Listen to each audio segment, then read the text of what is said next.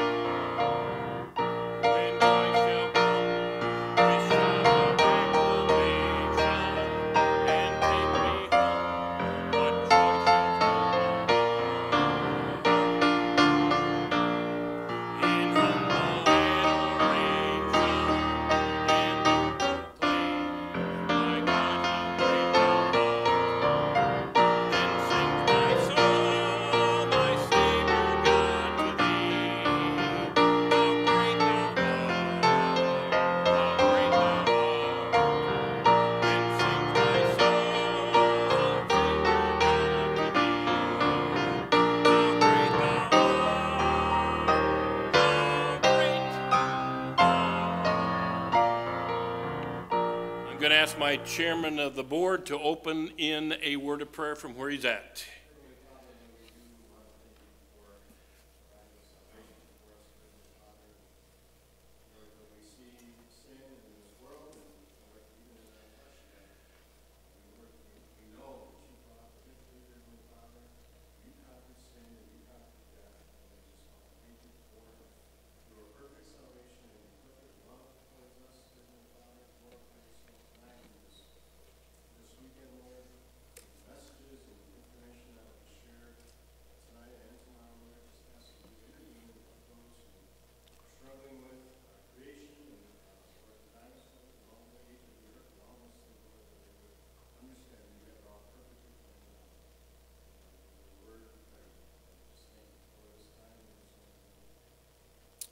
$563 will be the last song. 563, All That Thrills My Soul. 563.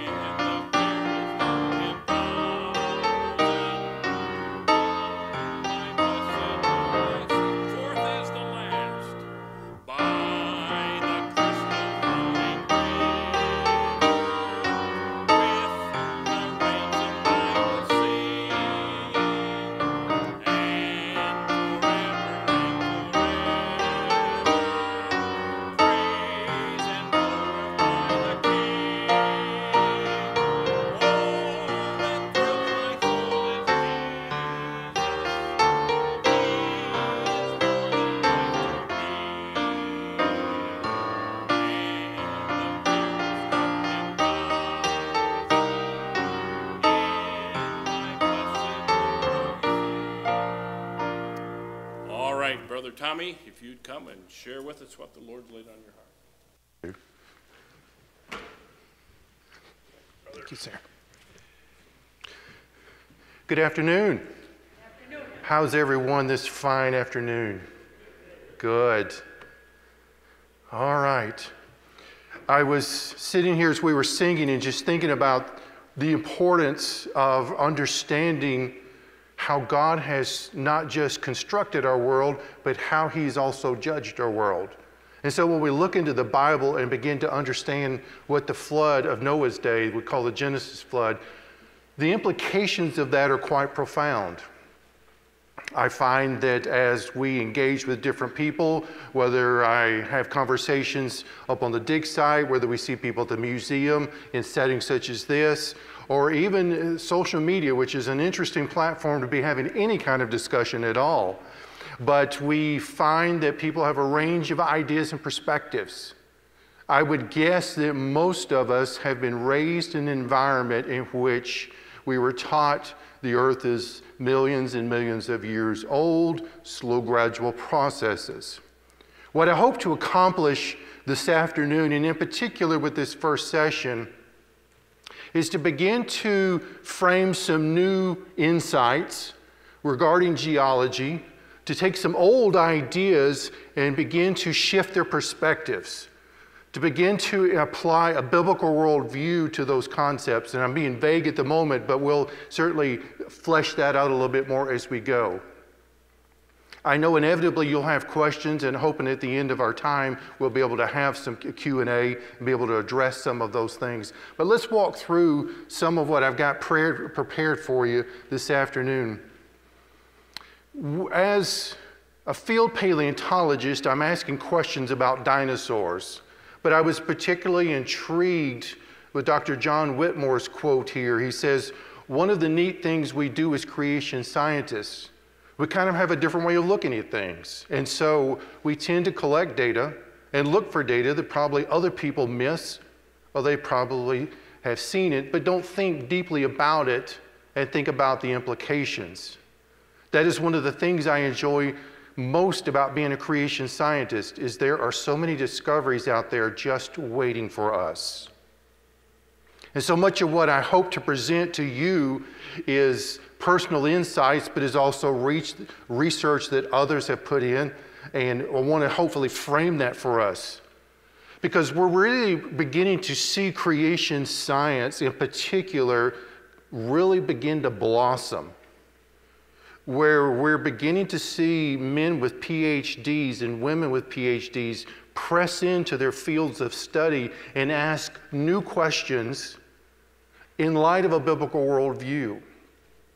For me, when I think about dinosaurs and what God has enabled me to look at and consider, I look at dinosaurs and try to understand their created kind. In fact, if I could draw your attention in particular to the back of the room, you don't have to look, but there's a panel back there where I discuss created kinds. Those figurines back there are not just for your entertainment, but I want you to kind of begin to get a sense as you look at those figurines, is to begin to recognize how they're grouped together. And this is what intrigues me, is how God has crafted life with a particular kind, but we see these groups, and those groups can express themselves with genetic variation. I enjoy the study of biomechanics and physiology, and we talked about some of that last year. How we can look at a bone and really begin to understand how does it function. And then the relationship in general between science and theology, and really that's kind of the next step I want to take for us this afternoon, is to begin to recognize the importance of the relationship between science and theology, but how that should work. Because so often in our education in particular, we've been pressed to see those as two different paradigms of which they don't have any relationship, and I would say that's not true.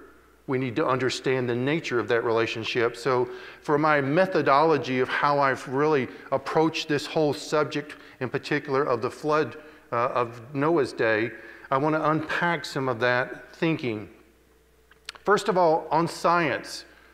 The scientist, in practicing science and acquiring knowledge, is he is observing the world that's in front of him.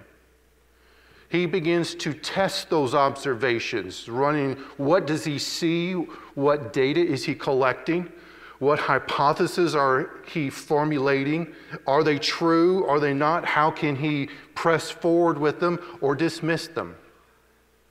Then as those observations become stronger, then he begins to draw conclusions upon the tests that he's making. And then he begins to build what I call a scientific model. Now, just so I can stop for just a moment, as a scientist in any discipline, you're only looking at what's happening now. The fossils that we have here, the rocks, petrified material here, these are all found in the moment, in the present.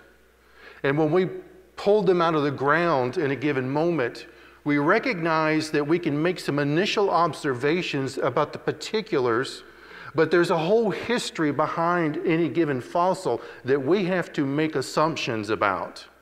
And that's filtered by our worldview. So with dinosaurs, no fossil has any information regarding its age, how long it was in the ground. And so we have to process our worldview. If you believe the earth is millions of years old and evolution has been the process, you're going to interpret these fossils in that light.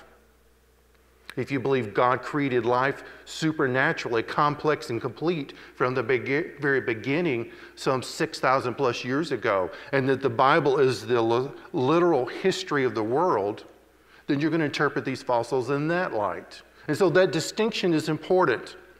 And so I think not only is this how science functions, but when it goes to building its scientific models, it is important that it does more than just that, because while I'm not going to get into the, if you will, the weeds of that this afternoon, it is important that as scientists, I believe they should inherently perceive their limitations. Science is a thing we should practice, but science is always a thing that has limitations to it. Inherently, scientists should perceive design in complexity. That's part of how we look at life. And we see life is not some randomly formulated process that just popped out of the goo of life or the goo of the world and grew in its complexity. We see an inherent level of complexity. When we see complexity, we recognize information. When we have information, we recognize a mind. When we have a mind, we recognize personhood. I think scientists should inherently perceive transcendence and divinity. Now, what I'm beginning to press you on, and I want you to be aware of, is that when you hear a scientist making a position and you recognize he is not inherently recognizing his limitations, he's not inherently recognizing design in the system, he's not inherently recognizing divinity, God, then you begin to recognize, or should begin to recognize, he is not interpreting his information in the same worldview that you are. And you should at least pay close attention to what he's doing. On the other hand, when we begin to look at theology and understand what the Bible is saying about God, how it unfolds itself as a valid historic document, it sets a historic framework for us. It informs us about origins events, one-time beginning events, special unique events such as the flood. The Bible declares God as the designer, the engineer, who is separate, transcendent from creation. And so it should serve as an authority over the realm of science. Now that right there is where you're going to lose the rest of the audience, so to speak, in a scientific world. Because most scientists are not going to walk in here and say, you're right, the Bible should be my authority and it should restrict me. But when you have the creator of the universe revealing himself and who he is and how he's worked in this world, that should be a governing process for every scientist. So I find when we think about how this has played out in history, Robert Jastrow from the God and the Astronomer's book says, for the scientist who has lived by his faith in the power of reason, the story ends like a bad dream. He has scaled the mountains of ignorance. He is about to conquer the highest peak. As he pulls himself over the final rock, he is greeted by a band of theologians who have been sitting there for centuries. And I would add this right here, because this is so much of what we engage with the world. Due to our fallen nature and an education system of naturalism, which is a rejection ultimately of God, this teaching, generally we lack a true depth of faith in God as Creator and His Word to clearly reveal this truth. The net result is a failure to view God in the Bible as the supreme authority in all areas of life, including those of scientific inquiry. We all too often give science authority over the Bible. This misplaced authority is damaging. It creates the false belief that somehow the Bible has failed and that science has succeeded where the Bible failed. A byproduct of this contradiction is an education system filled with scientists who believe they are the sole purveyors of knowledge in their given discipline. This can produce a distorted view of self, a failure to rightly understand the limits of their work, and vulnerabilities in the uninformed and the vulnerable. And so these are important distinctions that we need to at least understand as we move forward. You young people, as you're engaging with the world, you need to understand that that is at least at play, and then we can determine how we engage with that in the process. Because what the Bible does, and it sets itself as a history of the world from a biblical worldview. The earth and the universe are finite. They have a beginning and an end. Genesis 1:1 says, in the beginning, God created the heavens and the earth. And in 2 Peter 3:10 says, but the day of the Lord will come as a thief in the night, in which the heavens will pass away with a great noise, and the elements shall melt with fervent heat. The earth also and the works that are therein shall be burned up. And so the Bible declares this bookend of this creation.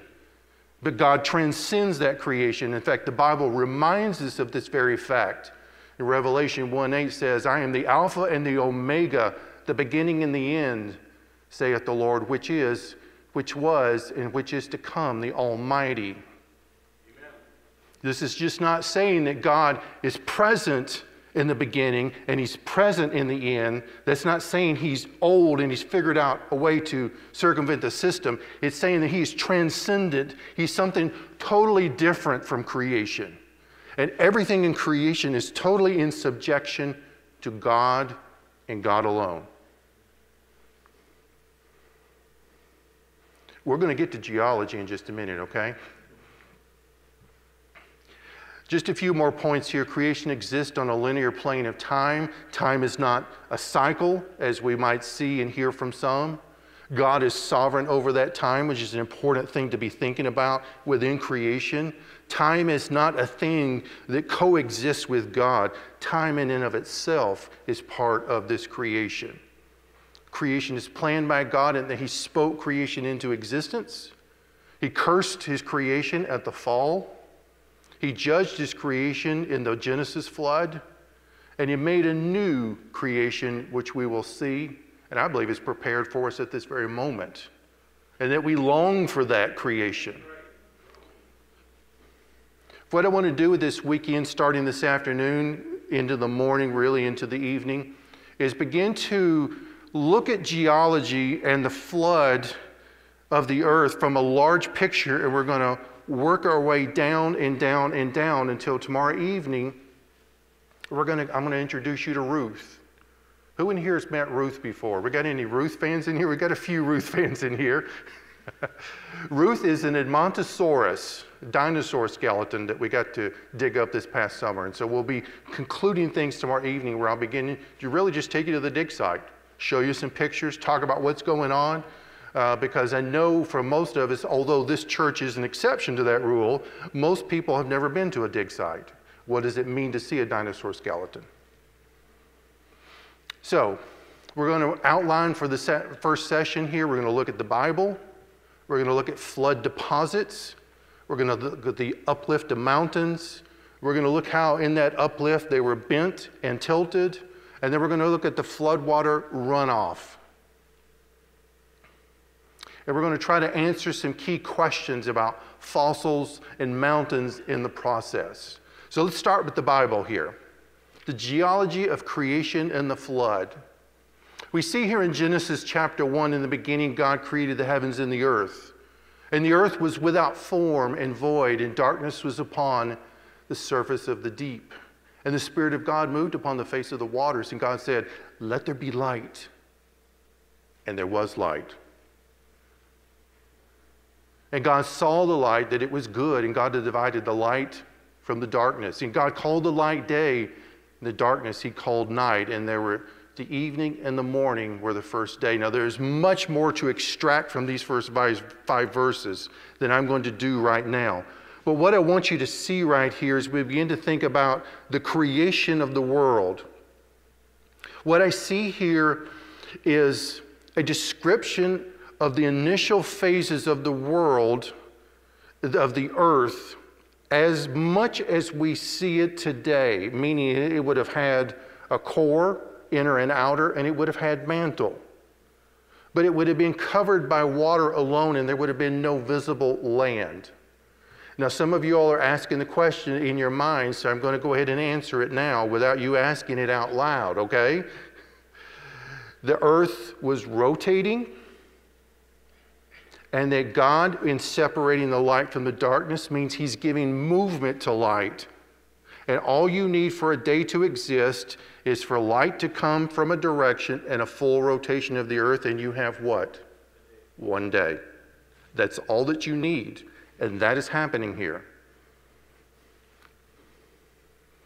When we move into Genesis 1, 9, and 10, we may be looking at what we call a single supercontinent. I'll talk about that with respect to Pangaea in just a moment. But God said, "Let the waters under the heaven be gathered together in one place, and let the dry land appear." And it was so. And God called the dry land earth, and the gathering together of the waters called he seas. And God saw that it was good. So this is where you begin to get the sense that the land was one and everything else was water, is this very nature of the text. When we see in Psalm 104, we see these first couple of verses about reminding us of God laying the foundations of the earth. We see in Job 38, "Where were you when I laid the foundations of the earth?" Not only is God the creator, but what is he referring to? Are we talking about the inner core, or are we beginning to talk about the dry land? But I find it intriguing here in 2 Peter chapter 3, verse 5. It says, "By the word of God the heavens were of old, and the earth standing out of water." Now this is in response to some scoffers that Peter had been dealing with. And I think what Peter is describing is the waters coming out, the dry land coming from the mantle below and filling the dry land. When I think about this from a dogmatic standpoint, can we say that it's a single continent? We cannot. But what does this give us? Well, first of all, if you've got multiple continents and it comes time for the flood and God's going to bring all the animals to the ark, it doesn't mean that God can't get the animals to the ark from other land masses, but this certainly helps make that an easier process. And most geologists, secular or Christian, either one, recognize the idea of Pangaea, the breaking part of the land masses. So this one land mass gives us this starting point for something to be broken up later. And so what I visualize here, because the rocks that we have today, some of these are right down here, all essentially come from the mantle itself. The mantle is the hot, plasticky type material that is under the crust. We are on continental crust right now. There's oceanic crust. The oceanic crust on average is about 7 to 10 miles thick. Continental crust is between 20 and 30 miles thick. All of that is sitting on the mantle, but all of that finds its origin and source in the mantle itself. And so what I'm thinking here is that what God supernaturally does is he's not just throwing dry land to form in the waters, but he's actually bringing it up out of the mantle through the waters to form the dry land. And this formation process is what we would call Pangea, which means just one earth. A gentleman named Antonio Snyder Pellegrini in the mid-1800s first proposed this idea, and it was really just that biblical foundation from Genesis chapter 1 when he proposed it. Now, he didn't get much attention at this point. First of all, I think a lot of it is some of the attention went to Charles Darwin because Darwin's Origin of Species was also released in 1859. We press forward into 1912, and Alfred Wegener proposed a similar idea, but he failed to have a mechanism, and so his idea was also dismissed. And that's really an important thing for me, is what mechanism do we have that presses land masses apart? And I think this is what's so beautiful about the flood. We press forward here about 20 years ago when Dr. John Baumgartner finally proposed catastrophic plate tectonics. And part of his doctoral thesis was to create some computer modeling as to one landmass, and if we look at the fracture points in the earth today, what kind of directions would that have created? And so I think it's really an elegant model. It really is in line with the biblical narrative, and it also reflects to a high detail what we see in the earth itself. And when we think about the flood, it is one of the more highly detailed biblical narratives that we have in all of Scripture. We see the key points of 3 chapters. We see 8 people surviving the flood. We see references to the type of life that was on the ark. We see measurements. We see dates. And it's clearly tied, the reason for the flood is clearly tied to the wickedness of man and his sin and the judgment of God upon that sin. That is a clear correlation. And then the New Testament makes multiple references back to the flood as a key point. And so the flood narrative becomes a huge place for us to kind of settle in and think about what's going on.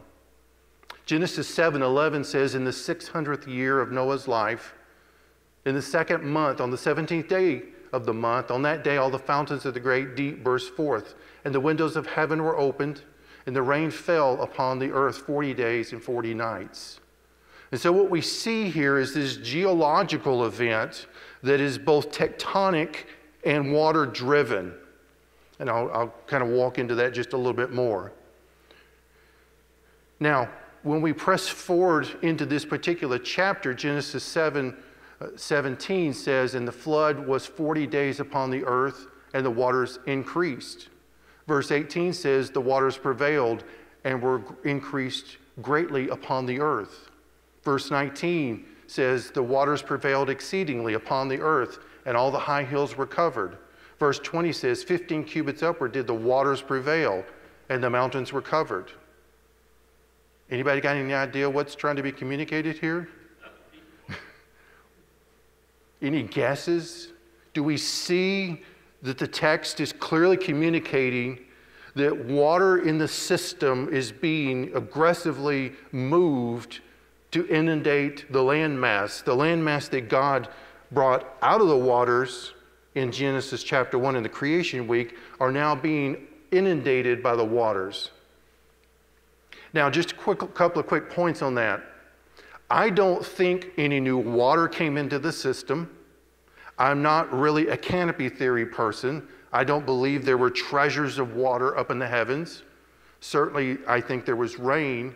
I think what we're seeing here simply in this narrative and what we see geologically is a orienting of the water that's already present. Both water and mantle. And those two are being shifted in the system to create the land masses to drop so that they will be inundated by water. That's really the biggest thing that I see that's going on right here. When we look at this chart right here, I find it intriguing. It's really interesting how it's done. It gives you a sense of the biblical narrative of what I was just sharing with you. We haven't pressed into chapter 8 yet, but you begin to see the initial phase of 40 days and nights of rain This is really an aggressive phase of the flood, but we see it continuing to press itself deeper. Now, this is going to be important here as I begin to make my next geological points. But what we're beginning to recognize is we, from a biblical standpoint, see this narrative, and we simply see God describing water inundating the earth. But what we can't see is what's going on under the waters. What's going on to the earth itself? What systems are being altered? How is the sediment being deposited? What shifts and movements are going on? How are the continents being separated? All of that's not really being addressed here, but we can logically deduce this is happening here.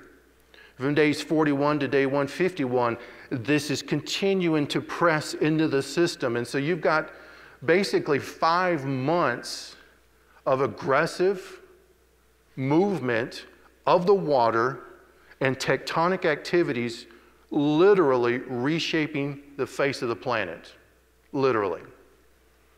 And it's at day 151 that the chapter 8 tells us that God ceases this activity.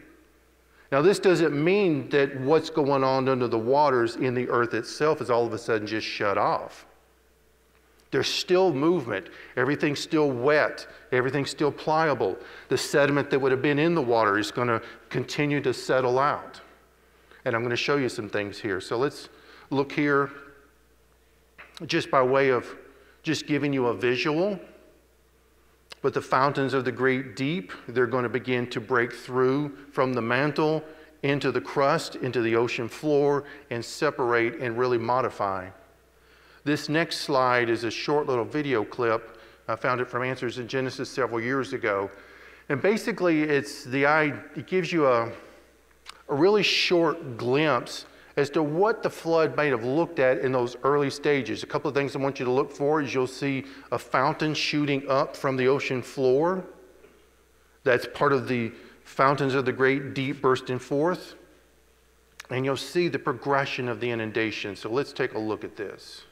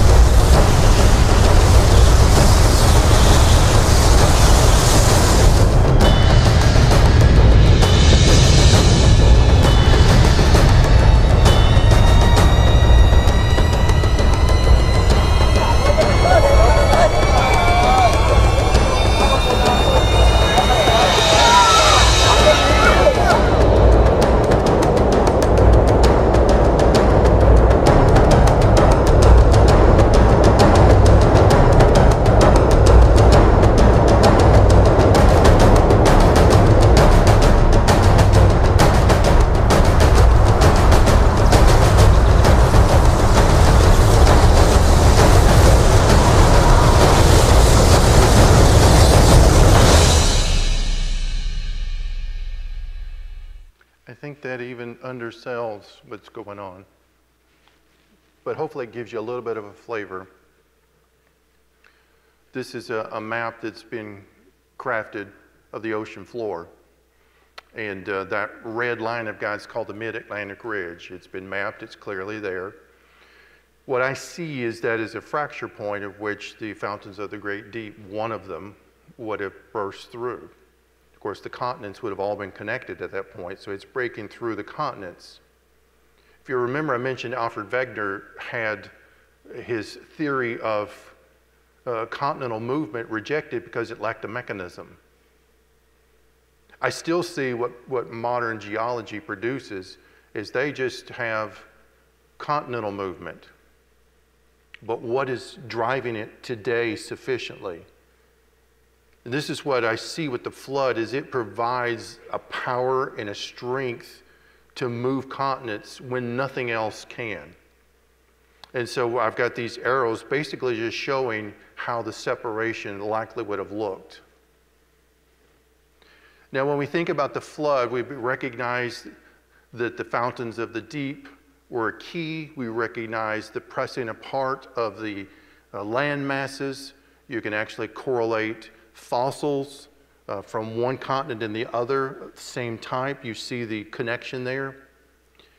What Dr. Snelling adds is really intriguing here. He says the earth movements and the earthquakes they would have generated would have produced many cataclysmic tsunamis that swept over the continents, contributing to relatively minor water level fluctuations within the large-scale surges that deposited the megasequences, which is what we're going to build to. I want to introduce, has anybody heard of the term megasequence before? Besides Tim? Good job, Tim. So, point 2, the flood laid down large sequences of sediment. I want to just set this point for us to be sure, because sometimes we look at rocks and we think rocks have always been rocks, hard rocks, right? But no rock has always existed in its current form. Sedimentary rocks are minerals that have been put together. And so when you think about what's going on, the flood is taking individual minerals and it is binding them together with moisture, and then they're drying out and solidifying, much as you would have concrete for a fence post. The water is there, and once the water evaporates, it solidifies into a rock, if you will. This kind of feature is really all across the planet, as we see from the red wall limestone. We can get into the chalk of England. We see these layers of this type material.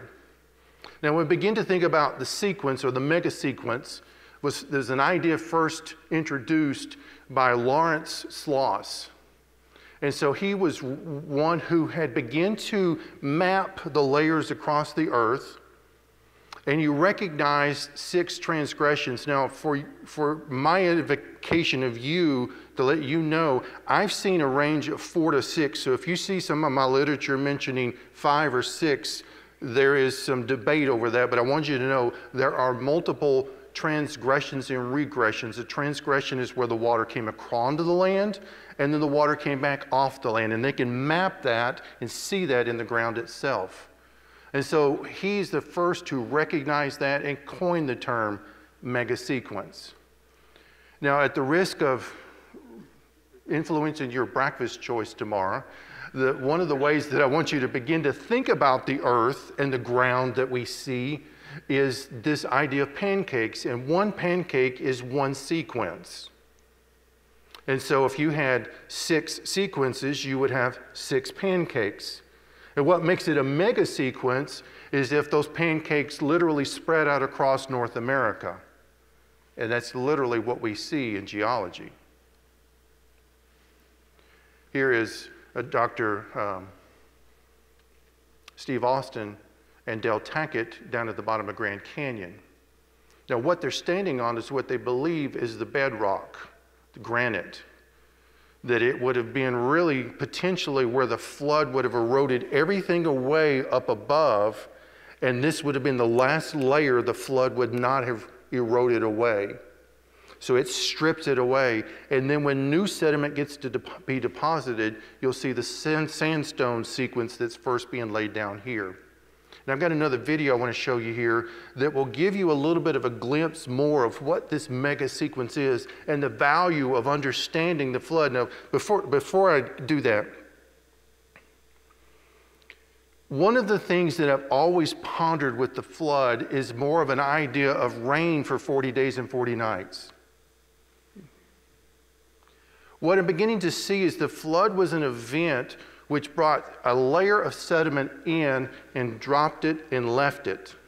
The waters would wash back out to some degree and bring in another layer of sediment. And so you're beginning to see what the flood would have done is stack sediment on top in a progressive manner. It's not just simply rain, waters come up. There's much more going on, and Dr. Snelling will make a difference here, I think, in how you see that.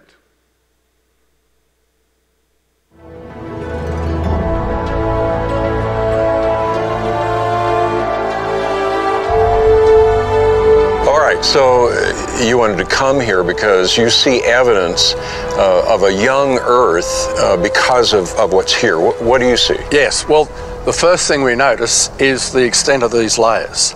It's like a stack of pancakes. For example, the red unit that goes all the way across our field of view, that's the Schnebly Hill Formation. And above that, you can see the first white unit is the Coconino Sandstone. And above that, you've got the Turaweep, and at the horizon, you've got the Kaibab Limestone, which is the rim rock of the Grand Canyon. And, you know, here we are, 70 more miles from the Grand Canyon, and these layers are still here. Yeah. It's almost hard to imagine the volume of material that represents. Yes, take the Coconino Sandstone. We can trace it from here, right across New Mexico, Colorado, right over towards Kansas and Oklahoma, or even in Texas. We're talking at least 200,000 square miles for this one rock unit that's consistent for mile after mile after mile. That's not the scale that we see today with localized sedimentation. And to get it flat lying like this over such a large area, it's like you have to make your pancake all at once very rapidly. And so these layers show evidence of rapid sedimentation, the extent of these layers. Well, Andrew, you were talking about that red formation, but that doesn't sound familiar to me. No, that's the Schnebly Hill Formation. It's not in the Grand Canyon. In the Grand Canyon, we go from the Coconino into the Hermit Formation.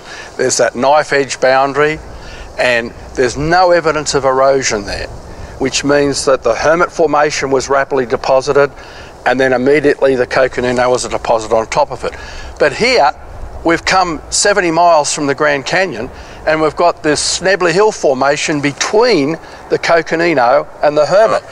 And this Schnebly Hill Formation, 800 to 1,000 feet thick, over an area of 1,000 square miles, had to have been formed very rapidly. If that took millions of years, we ought to see millions of years of evidence of millions of years erosion back in the Grand Canyon at that same boundary. We don't.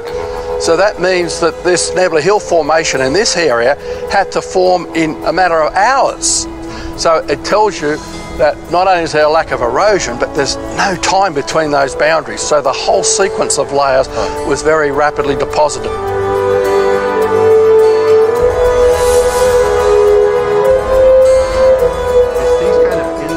That I find intriguing, and it's what we're seeing creation scientists such as Dr. Snelling begin to observe and test and put forth. That for years we've been left with particular insights, given a story and a narrative, and left to either dismiss it or ignore it or just throw our hands up. And so I appreciate what Dr. Snelling and others are doing in light of this. He talks here in 1963 about a landmark paper that talked about the sequence, the layers. During the early 80s, the American Association of Petroleum Geologists conducted a massive project to line up and match the rock layers in all the local sequences across North America.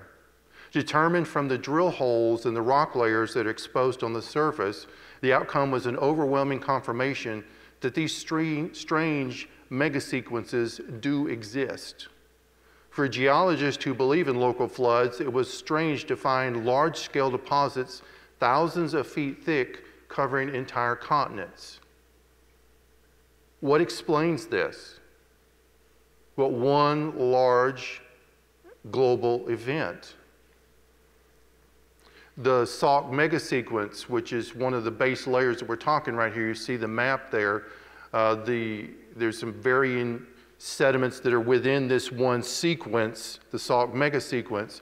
So you get a scope here just generally looking at North America at how far they've been able to trace it. This is what Dr. Snelling was alluding to in the video. Then you begin to recognize that he's also been able to find this type sequence in North Africa as well. The same sequence.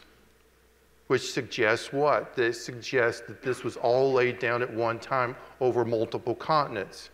Now, being up here in Wisconsin, I thought, well, I saw on the map of North America that this Sauk megasequence came up here into Wisconsin. So I found this map here. And that tan is part of that Sauk megasequence. Now, why do we not have it in this part of the state? You need to think about on the edges where we're going to have is erosion of the floodwaters coming off the edges. And so these sequences are going to find themselves probably laid down completely to the edges, but as the floodwaters, which would have still been in place, as they start to run off, they're going to erode the edges more quickly. And so what you're seeing here, because you guys have what to the east of us? A lake. And so the water has eroded that direction and has eroded the edges. Probably this Sauk megasequence sandstone went all the way to the edge at one point in the past, but is eroded out. And so when we begin to look at things like the Grand Canyon, we see these layers tucked in here, as Dr. Snelling was alluding to. And as big as the Grand Canyon is, it's really a small picture of even a larger process. This is the Grand Staircase. This stretches from the Grand Canyon all the way up into Utah. And what you'll see on the right there is you see the Grand Canyon and the layers exposed, but geologically speaking, you can see the layers as they begin to press their way up north in this particular instance. And you're going to have these matching layers, as Dr. Snelling was referring to. Now, one of the things I want you to notice is you'll come all the way back to the left or north in the picture of the Bryce Canyon, and you'll see extra layers up there that don't show up in the Grand Canyon. Where did they go? Again, we're seeing the erosion of floodwater runoff. We're talking size of states and bigger, where the floodwaters would have eroded sediment. You can go up to the Grand Canyon and it is as flat as can be up at the edge. But there are little mesas ever so often reminding you that that sediment was even thicker even in the past. And so as we look at the mega sequence here, this is a chart. I hope this will make sense and be intuitive, because I really was impressed by what this communicated. Now, first of all, when you see the numbers 1, 2, 3, 4, and 5, think of those as pulses or energy surges in the flood itself. So what the flood is doing is it begins to pick up water, and as it takes water and sediment from the oceans and begins to move it onto dry land or cross dry land, that first pulse is 1. And what happens is they're going to be able to read in the rock record an increase in the waters and then a slight decrease. Then pulse number 2 comes, and then pulse number 3 comes, 4 and 5. All of this is the Genesis flood. All of this occurred within 1 year. Now, I can't tell you if it took 2 weeks and 5 days or if it took 3 months or what, but it all occurred within that time period. You see the timeline on there. These times are not observed dates. These times are not dates that can be derived from rocks. These are assumptions built in by secular deep-time geologists. And instead of 600 million years of activity, I'm saying it's one event. So when is dry land covered with water?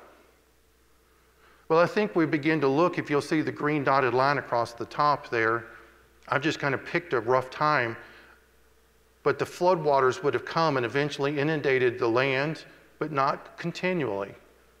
And that's really kind of a new revelation. During the time of the flood, would the dry land have been inundated with water every single second for that 1 year? No. And I know some of you are processing that right now and thinking, really? Dinosaur trackways are one of the key things that we find that really are good evidence. where waters come in, laid sediment down, but it didn't kill everything. The waters come back, but they're going to remain. The ground is still going to be wet and pliable. Maybe the ground is still going to be under a few feet of water, and you're going to find dinosaur trackways. We've got a trackway cast over here. Once it solidifies, the next layer comes in and buries it. And so what will happen is we're going to have little windows of dry land even within the flood. Is that going to refute the biblical narrative? It is not. Now see that low point right there to the right? What causes that drop? Well, I just gave it away. I got ahead of myself there, didn't I? While I'm not going to get into it today, I do want to make the point is that what happened as a result of the flood is an ice age, which means that the ocean waters were warm and were evaporating, the air was cool, and again we see vast amounts of ice and snow being dumped onto the land masses and staying onto the land masses. What is that doing to the ocean levels? It's dropping them. And this also makes things like the Bering Strait between Alaska and Russia a possible bridge for animals to cross. We go down into India, New Zealand, all the way down to Australia, and that would have all been exposed land all the way through. Has anybody ever heard of Zealandia? New Zealand is just the last remnant of what they believe would have been another continent. That if you dropped the ocean levels just enough, you would have had another continent exposed there.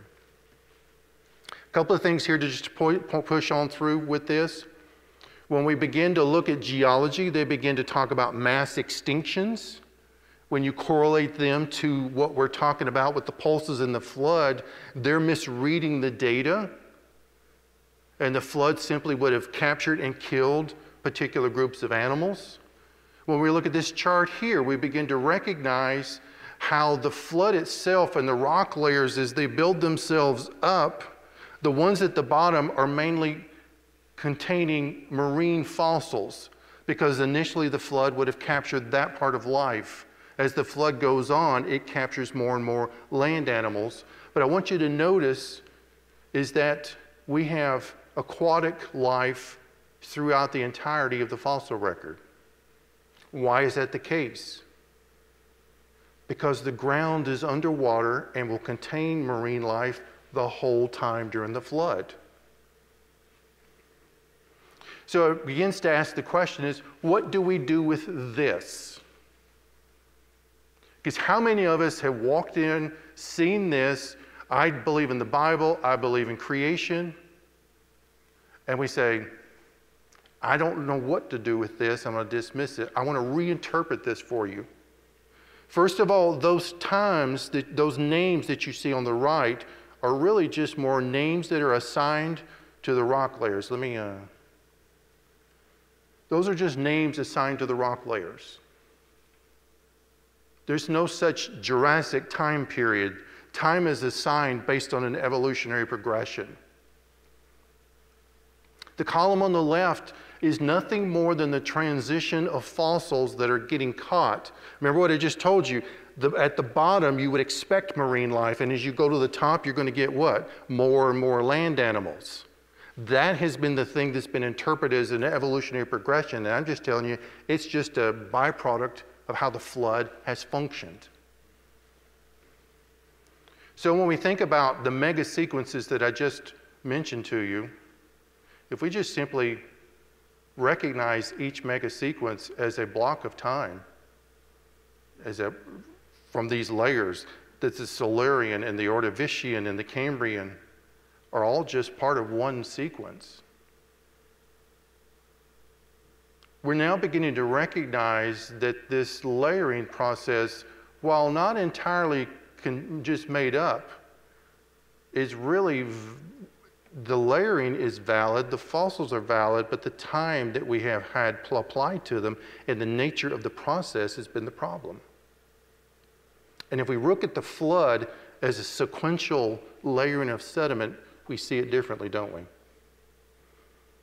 Let me go through one more point because we're getting close on time. Y'all are hanging in there really good. I haven't lost any of you yet, have I? Don't tell me if I have, so how about that? Is that safe to do, Pastor? So what we now have is I want to introduce, now we've got layers and pancakes, right? So how do we get mountains? How do we get these unique features going on? Well, the uplift we've got here is we're looking along the west coast, and I'm talking literally from Alaska down to the tip of South America. That geological construct of how the land looks is almost identical all the way down. You have a subduction zone, oceanic crust. It is believed that one of the key features at the initial part of the flood is the oceanic crust, which would have been tied into the continental crust, breaks and drops and begins to subduct underneath the continental crust. And now you've got some unique layers. And that process, as it pushes itself inward from the west coast in underneath North America and South America as well, you begin to have those features showing up. Now those features are happening by and large under the water at this juncture. But you have along the west coast, you have multiple volcanoes. Mount St. Helens is one of the more famous ones, more well-known ones. That's as a result of the oceanic crust subducting. Genesis 8 talks about the waters being assuaged as we see God remembering life. Verse 2 says the windows of heaven were restrained. Verse 3 talks about the waters being abating. Verse 4 talks about the ark landing on the mountains of Ararat. Verse 5 says the waters decreased and the tops of the mountains were seen. So we're now beginning to see a shift in the energy. All that was going on in the waters is now beginning to subside, and that subsiding is now going to release geologically mountain formation, and those subduction areas begin to create some uplift. Psalm 104 talks about the mountains rising and the valleys sinking. Now my point here is that the mountains have been formed and are rising under the waters. Grand Teton National Park, at the very top, this is Mount Moran, 12,610 feet. What I've got circled there is a little, I think it's 75 feet thick of sandstone at the top. There's nothing going on around Grand Teton these days that would create this. Sandstone is a layer of individual particles that are going to solidify when being buried under pressure. This means these mountains were lower and they were underwater and sediment was packed on top of them and they lifted, and this is just the last little bit of sandstone that's left over. You go up into Canada. If you'll notice how the snow highlights the horizontal stratified layers. That only happens underwater. So what we're seeing is mountains are under the water being formed, sediments sitting on top, and then they're being uplifted. The Uinta Mountains, notice how they're horizontal bands, stratified layers, only forming underwater. Glacier National Park, same type of horizontal banding. We can see it here at McDonald Lake, horizontal banding laid down underwater and lifted up. Remember what the biblical narrative just told us. The mountains were beginning to be seen. Noah's in the ark, and he finally has the ark rest on the mountains of Ararat, and the text says the mountains are beginning to be seen. What we're now recognizing theologically and in geology is the mountains are rising out of the waters. So let's stop there. Let's take about 10 minutes and we'll come back in here and we'll press on, okay? All right, I got 4:30, so let's do 4:40. We'll be back in and get going again.